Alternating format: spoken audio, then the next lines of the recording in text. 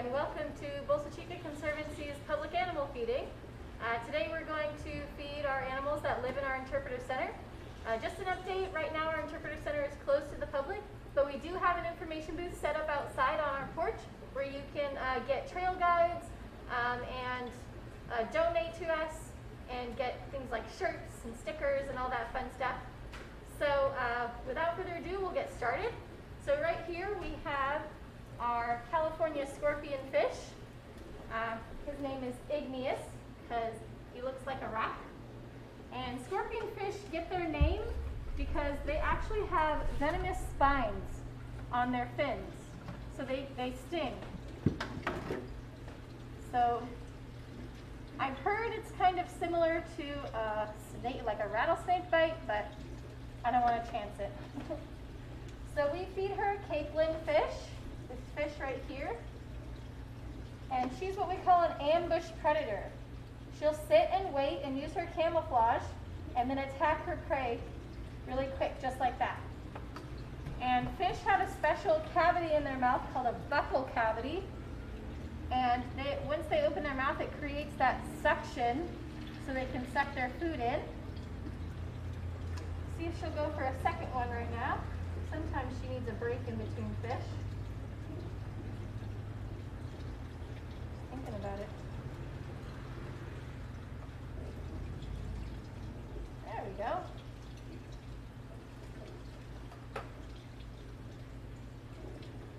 So next we'll move on to our swell sharks. And if you guys have any questions, feel free to ask at any time. You can answer your questions through our Facebook Live. So over here we have 6 swell sharks, and they like to pile up in the corner over here. These swell sharks, all the fish we have in here are native to Southern California. So these guys are native. You can see them out. You go snorkeling out near some rocky shores.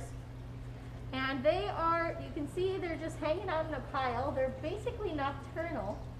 We feed them squid and pieces of the capelin fish. These guys were actually hatched here at the interpretive center. We had our friends at the Cabrillo Marine Aquarium donate some swell shark eggs to us, and they were incubating here, and they hatched right in this tank. So swell sharks are in their egg case, which is called a mermaid's purse, for 9 to 12 months. And the parents don't take any care of them. They just lay the eggs and hope for the best. So that's why they lay lots of eggs to ensure that their survival, some of them survive. So the egg cases are really interesting in that they have little strings on the side of them, and they use them to attach to kelp so they don't get washed out to sea. And so when they're young, they'll start off as scavengers. These guys are probably about 6 months old, and they can grow to be 4 feet long. And it's a common misconception that sharks need to constantly swim to be able to breathe. Some sharks are like that, like the great white shark, but these guys are a different kind of shark, and they're able to pump water over their gills.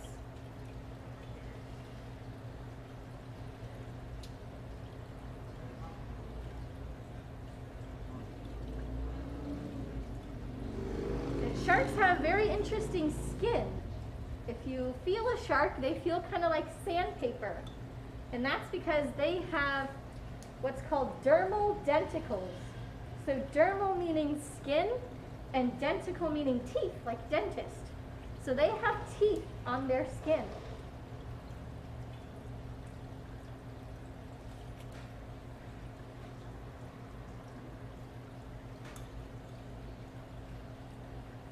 Swell sharks are part of the cat shark family. There's some other species of shark in that family, and that family has an interesting pigment in their skin, so that if you hold a black light up to them, they fluoresce a green color. It's not quite dark enough for us to show it here, but it's something fun you can look up on YouTube.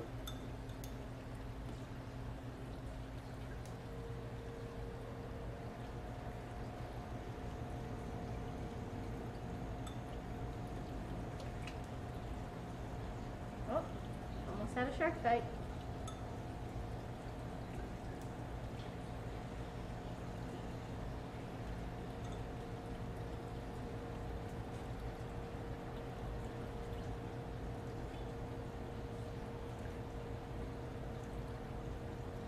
We also have some other animals in this tank. Right down here we have what's called a chestnut cowrie. Not sure if you can see it at that angle, but right down here. It's a type of mollusk or snail, and they were sometimes used as currency and almost fished to extinction at one point.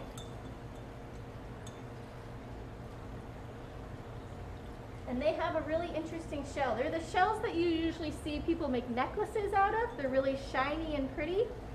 And they're shiny and pretty because they actually have a piece of their skin that covers the shell.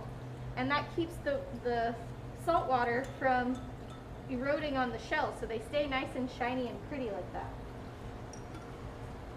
So next we're going to move to our large tank of fish.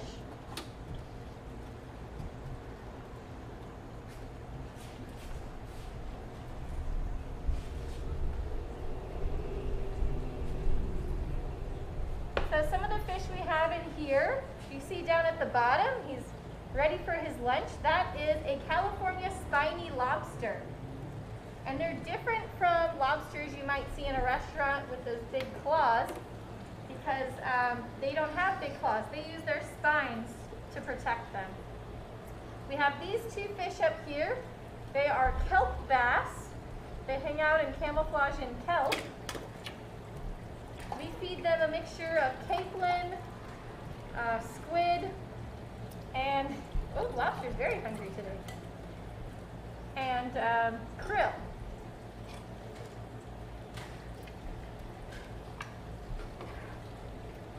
There it goes.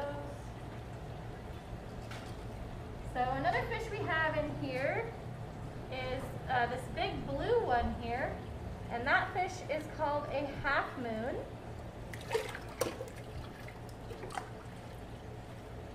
And the little green guy down there is an opali.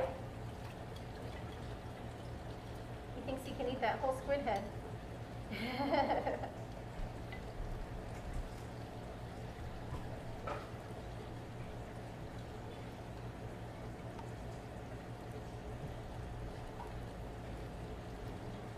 So opali you can see in tide pools when they're young. They swim around in tide pools until they get big enough to go out to the ocean.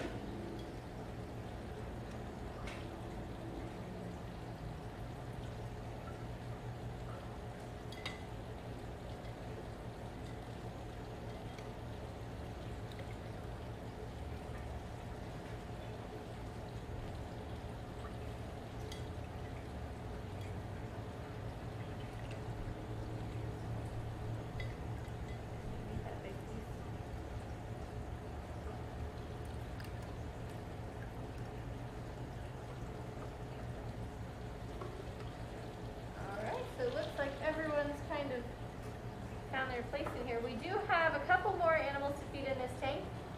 We have some sea stars. So we have 3 different kinds of sea stars in this tank. We have the big ones over here in the corner. These guys are called giant spined stars. And all of our sea stars eat mussels. I don't know if you've ever tried to open a mussel before, but they're called mussels because they're very strong and very hard to open. But the sea stars are so strong they can rip open the mussels. This guy right here is an ochre star.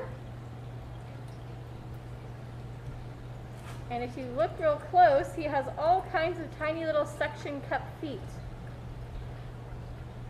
And he uses all of those little suction cups to pull the mussel to his stomach, which is in the middle of his body.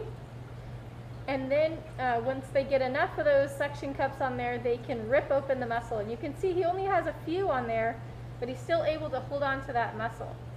And sea stars are very interesting in that they actually have 2 stomachs. They have one stomach that they can take out of their body and digest their food outside their body before they take it in to digest.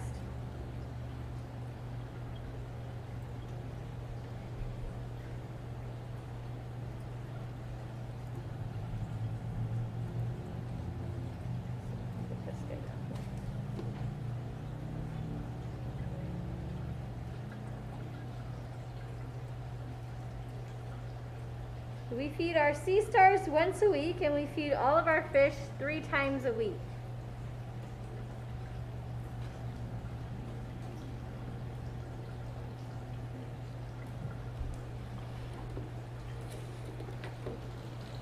So now I think we're ready to move on to our tide pool animals.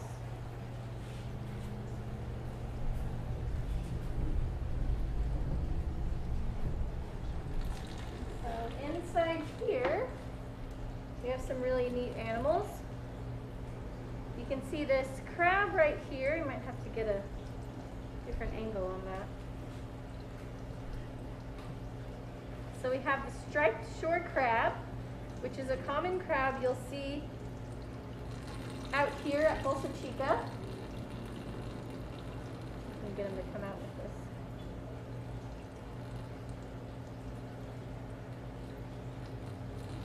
We also have this little fish. He's got really good camouflage. I'll lure him over here. This is called a two-spot kelpfish. We feed him little pieces of squid.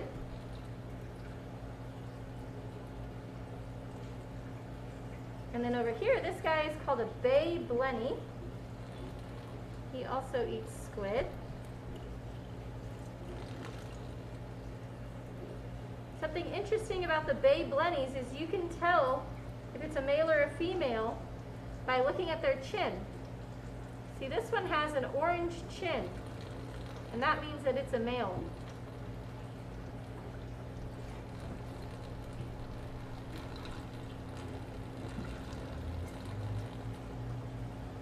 Got another crab down here looking for some food.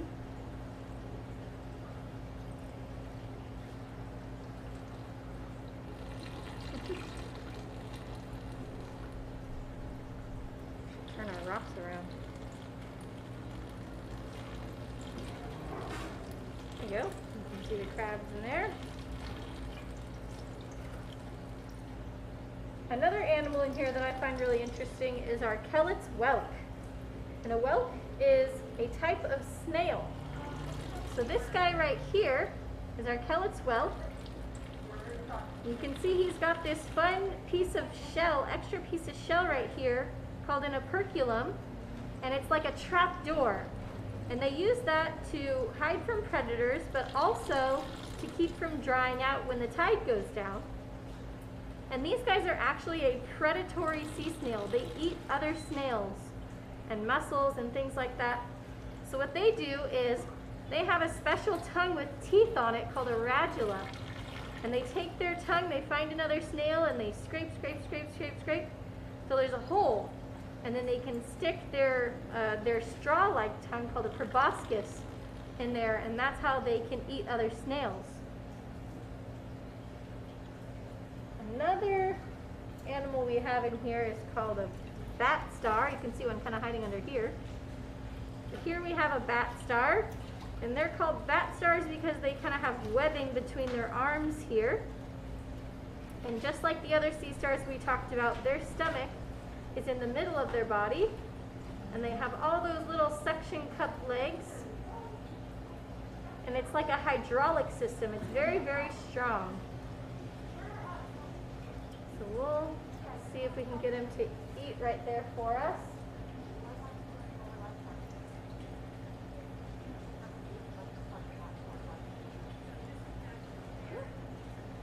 Grab it fast enough.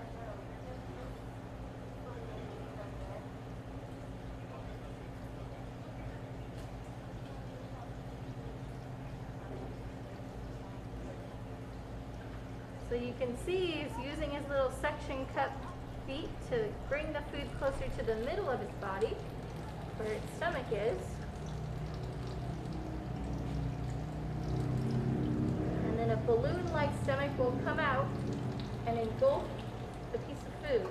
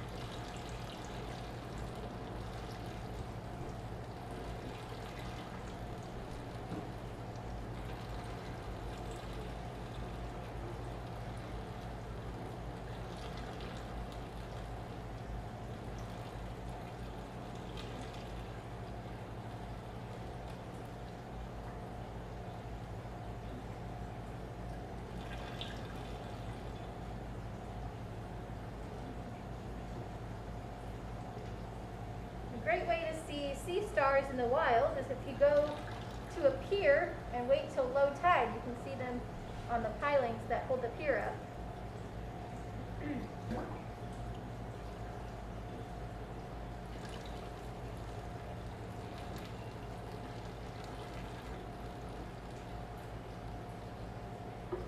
Alright, so I think we're good with our tide pool animals. Now we're going to move on to our terrestrial animals or land animals, like our lizards and our frogs and snakes.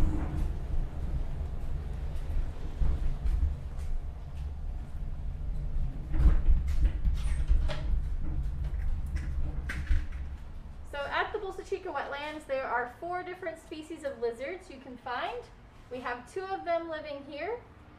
So we'll talk a little bit about them. But first we're going to feed them crickets. So since these lizards don't live out in the wild and they don't get a varied diet like they normally would, we give them a supplement of calcium.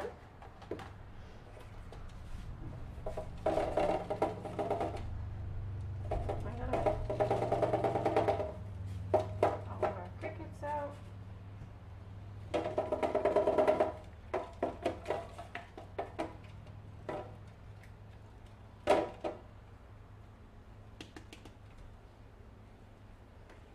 So, we'll put our calcium on our crickets. Snowing. So right here we have our southern alligator lizards.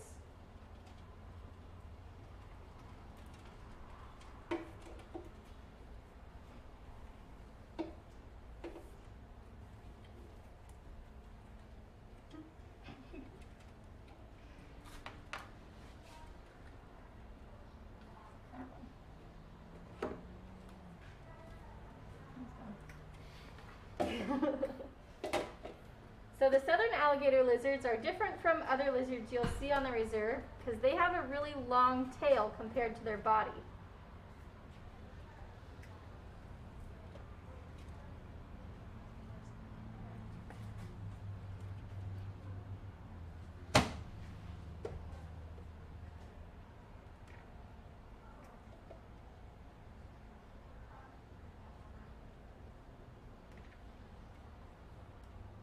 Ooh, good catch.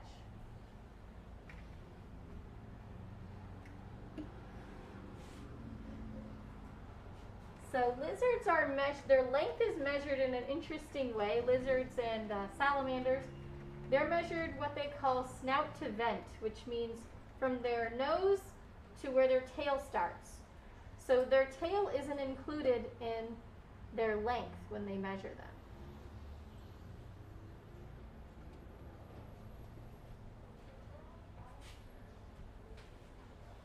So next we'll feed our other lizard we have here. The next lizard is a western side blotched lizard. And this lizard is probably the most common lizard you'll see out on the trails here at Bolsa Chica. They like to sun themselves along the trail and scurry away when hikers come. And these lizards are very interesting in that the males of them have 3 different color forms, which are associated with their behavior that they have and their roles.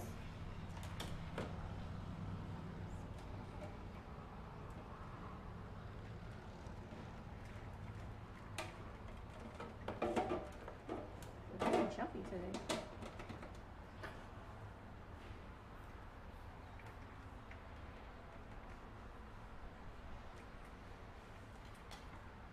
He's camera shy.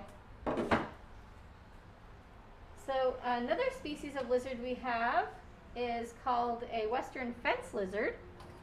And they're a common lizard. You can see they have a blue belly. Sometimes they're called blue bellies.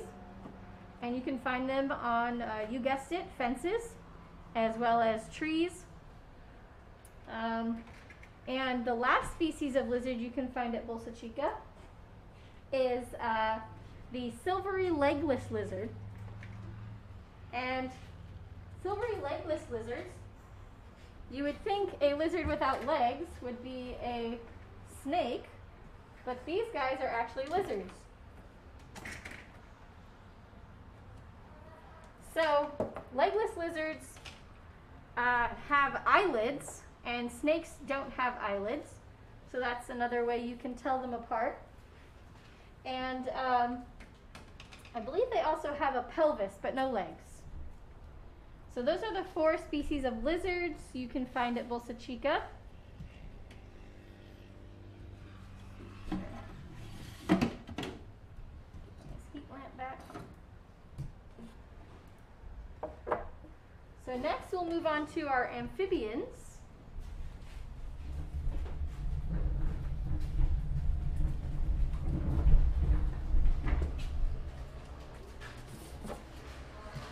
So here we have a northern leopard frog. The northern leopard frog is a very common frog throughout North America. Oops. And she will also eat crickets, and she's also an ambush predator, like we talked about the fish before. She will wait till the food comes to her and then eat it. Since frogs are very squishy animals, they rely heavily on their camouflage to keep them safe. So they don't like to move a lot, so they'll just do quick sudden movements when they're eating. And frogs are very interesting in that they actually use their eyes to help them swallow. So if we see her catch a cricket, you'll see when she's swallowing, she'll squish her eyeballs down.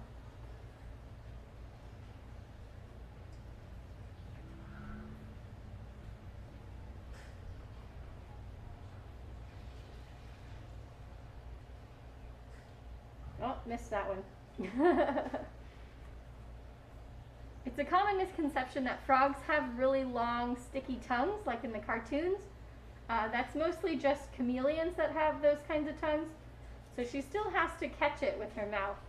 She can't stick out a tongue and catch them.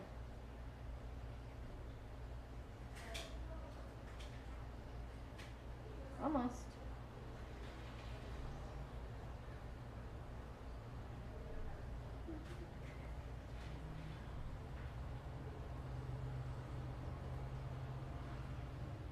She's not the most precise eater. I think sometimes she doesn't see them when they're hiding on the sides. There we go.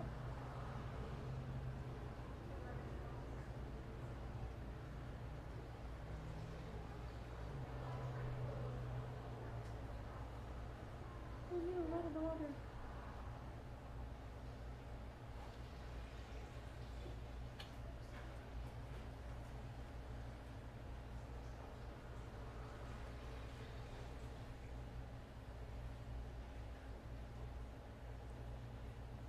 You can see her very long legs. They're usually tucked up underneath her body. Those really long, strong legs are used to leap really large distances.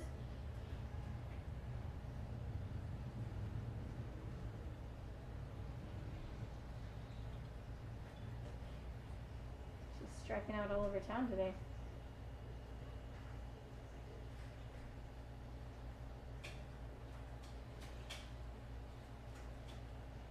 But as you can see, the way she moves is not a constant motion. It's more of a stop and go kind of motion, and that helps her to not be seen by predators and use the camouflage that she's got.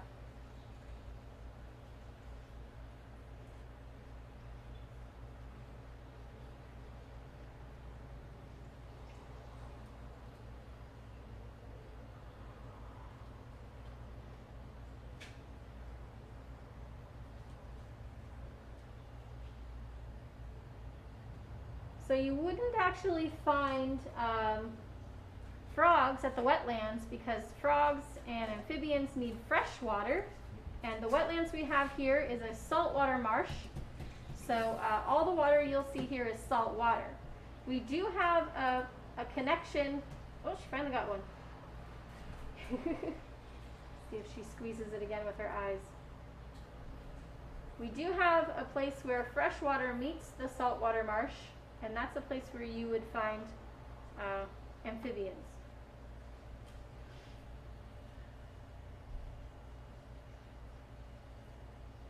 So now we're going to move on to another amphibian. This here is a western tiger salamander, and they're actually not native to the area. They're actually an invasive species. So there's a similar California tiger salamander that is similar and a little bit smaller, but this one outcompetes the other for food. So that's what can happen if you have an invasive species.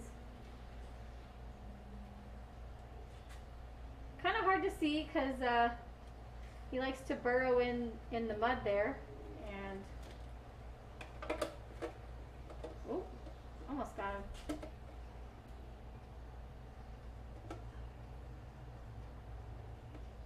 And just like the frog, he's more of an ambush predator.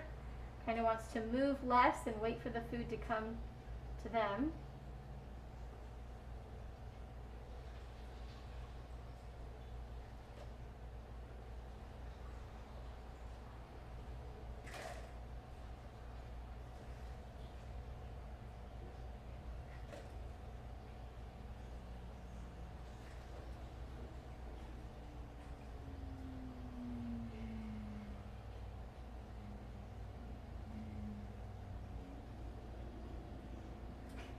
Almost. That was a little too quick.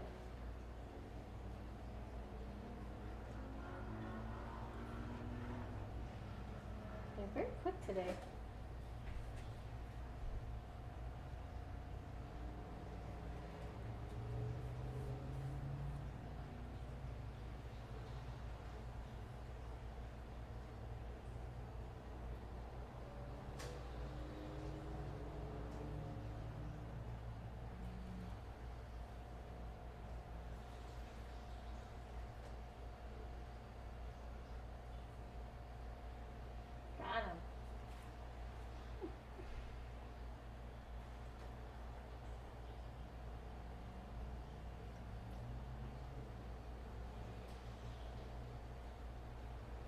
So next we're going to introduce you to some of our snakes and then feed one of them.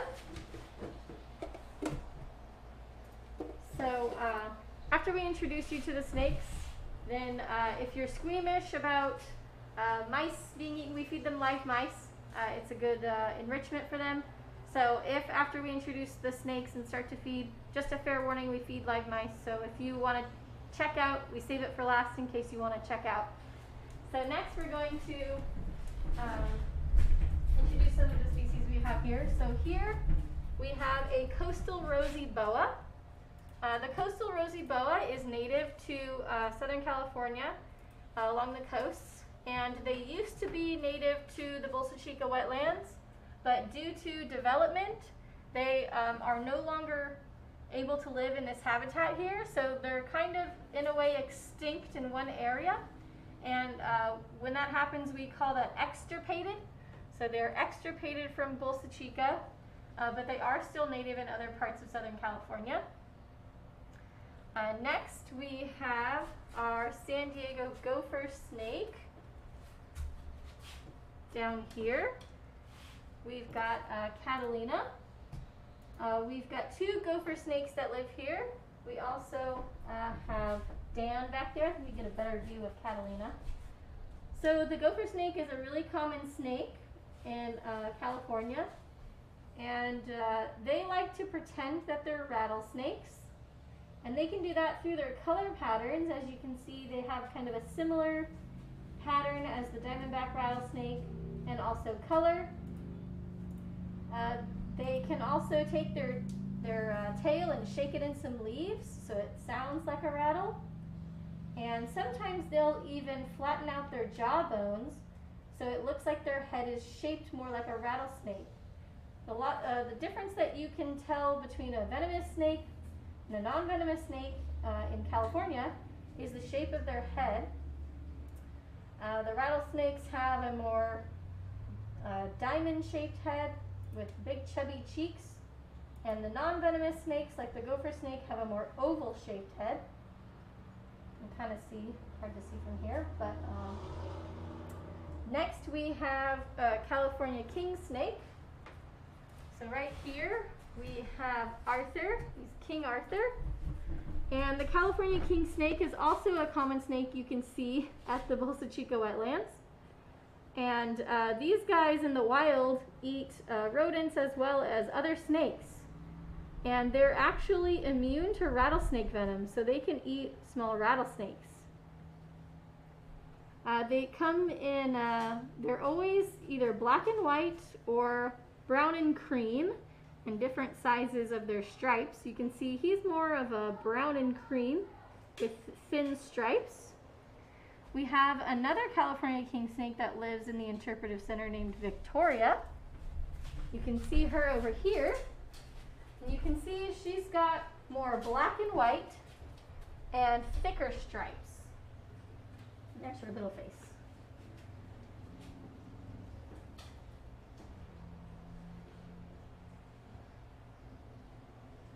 So we've got Victoria here, Queen Victoria.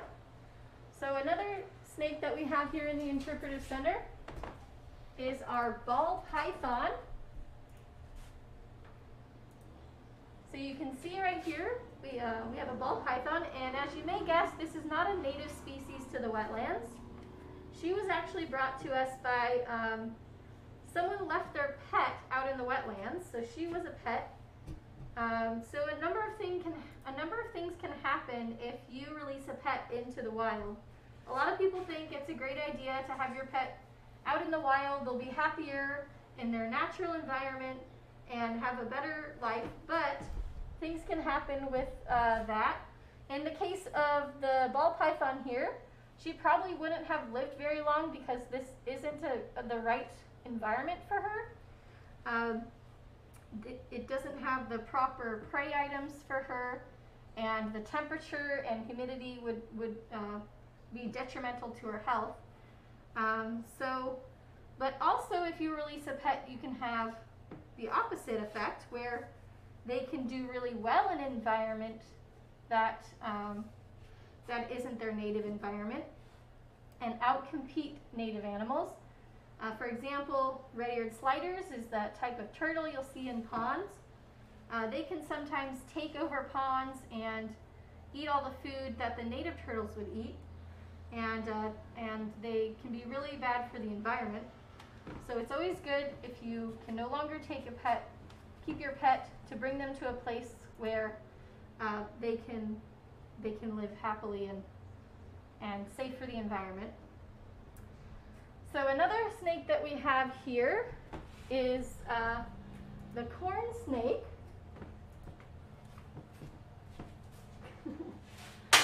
Thanks.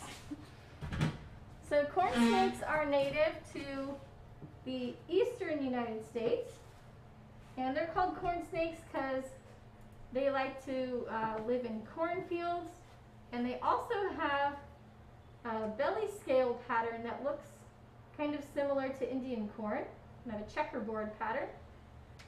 She is not native to the Bolsa Chica wetlands, but she was a pet that someone couldn't take care of anymore, so now we use her as an educational animal ambassador. And so her name is Neptune. So next, I guess that's all of them. We already did Victoria. So now, viewer discretion advised, we are going to feed one of our snakes a live mouse. We're actually going to feed King Arthur. So here we have King Arthur.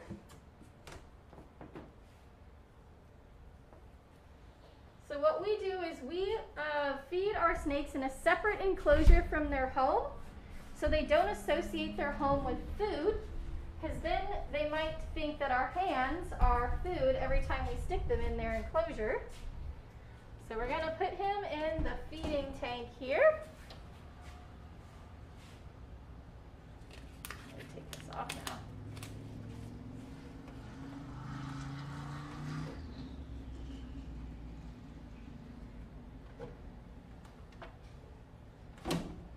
So since he's not a venomous snake, he is a constrictor. So what he'll do is grab a hold of his prey and wrap his body around it until it suffocates and loses circulation to its body. Snakes usually kill their prey before they eat them so that they don't get injured by their prey.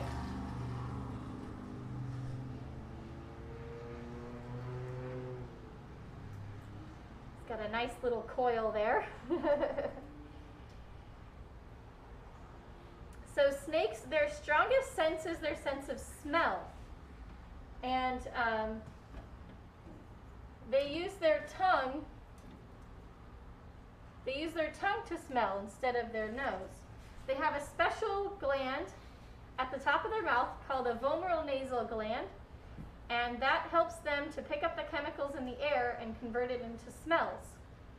If you've ever noticed a snake's tongue, it has two parts on the end, a fork at the end, and that's how they can tell what direction the smells are coming from, just like how we have two ears. So their sense of smell is their strongest sense, and their second sense, that's the second strongest, is their sense of feeling. So the snake will be able to feel when the mouse is no longer alive. And it also helps them to stay away from predators. They can feel people walking on the trails long before you see them, which is why it's kind of rare to see snakes sometimes. So once the mouse is no longer alive, Arthur will actually eat the mouse whole. So they can eat items that are like 2 to 3 times the size of their head, and they also don't have any arms or forks and knives, so sometimes it can be a bit of a challenge, but they also have some great adaptations to help them eat their prey whole. They can also digest all of their food. They can digest the bones and the fur. Some animals can't digest bones and fur, like birds. So things like raptors and owls, they will regurgitate or throw up the parts of their prey that they can't eat into a small condensed pellet. But the snakes can digest everything, the bones and the fur. We feed our snakes about once a week, but they can go up to 4 months without eating in the wild. They have a different type of metabolism than animals like us. So they're what we call cold-blooded, which doesn't mean that their blood is cold. It just means that they use the outside environment to warm up their blood. Like for us, we are what we call warm-blooded. So if we put a sweater on, we can shiver and warm ourselves up from the inside. But if you were to put a sweater on a snake, it wouldn't really help them because they need to use outside sources to get their heat. But it's also a very energy efficient way that they can get their heat. So usually snakes will eat a mouse head first It's a lot easier for them to get it down. As we mentioned earlier, it's a much larger than their head, so it can be kind of hard to eat something bigger than your head without any arms. So it kind of helps them due to the shape of the mouse and the fur and the bones. So right now what he's doing is trying to find the head to start at first.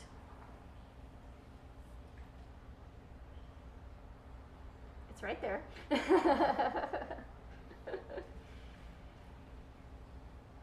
So snakes have a very interesting anatomy. As you can guess, they're a very strange shaped animal. So most of their body is muscle and backbone and ribs, and they have a very elongated system. Their esophagus, which is what connects their mouth to their stomach, is very long. It goes almost halfway down their body.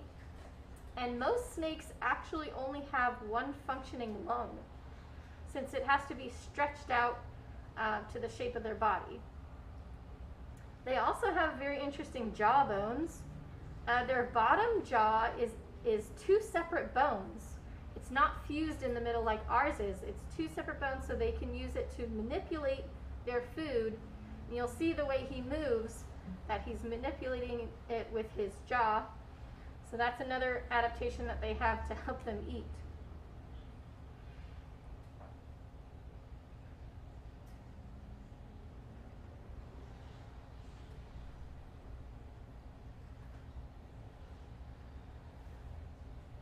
So you can see the size of the mouse is much larger than his head.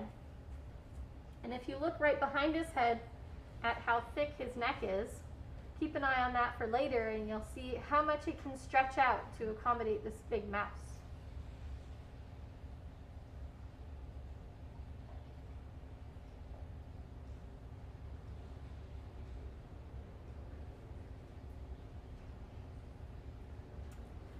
So snakes are very interesting also in their reproduction. Some snakes lay eggs, which is the most common way that snakes reproduce. And their eggs aren't like what you see like a chicken egg. They're more of like a leathery kind of material. So some snakes lay eggs and others do what we call, it's not really a live birth because they don't have a placenta, but they have eggs within their body that hatch inside their body, and then the snakes come out, and it appears to be like a live birth. They call that ovoviviparous. So ovo meaning egg, and vive meaning alive. So it's an egg live birth.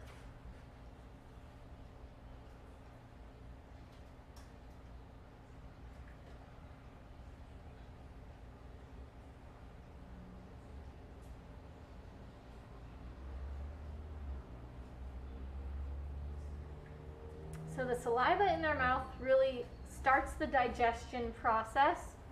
It helps it squish the mouse down. You can see how big the mouse was and how big the throat is. So it's been squished a little bit, but it's definitely stretched out his throat quite a bit.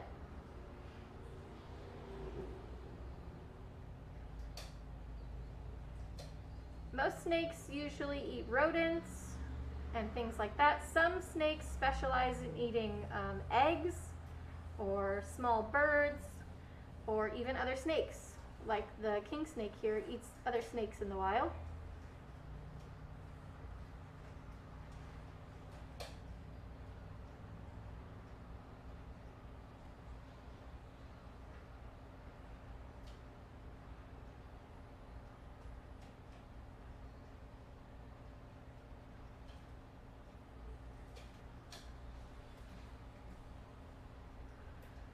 I mentioned earlier that snakes don't have eyelids. As you can see, he hasn't blinked this entire time. So sometimes people wonder how they can protect their eyes without any eyelids. They actually have a specialized scale that covers their eyes to keep them protected. And it's very interesting, when a snake sheds, they actually shed that extra scale as well.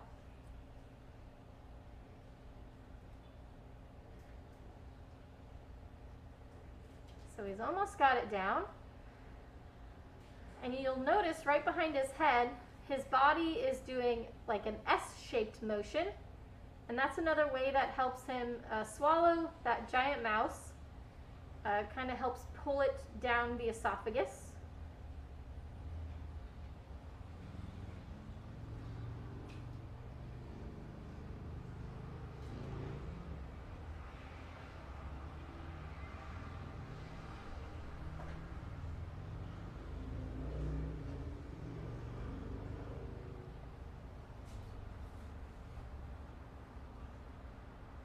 So you can see right now how much his neck is stretched out to fit the mouse.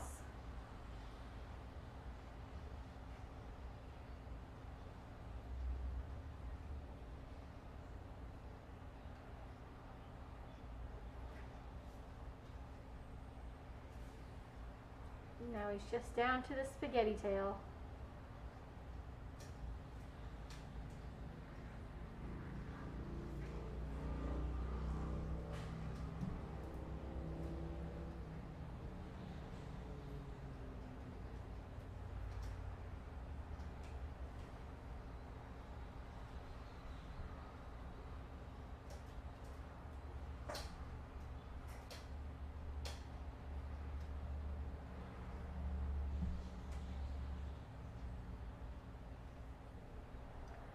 So after our snakes eat, we usually let them sit in the feeding tank for a little bit so that they can get the mouse down far enough and kind of settled into their stomach before we pick them up and put them in their home, because sometimes they can actually throw up the mouse, which is not fun for either of us.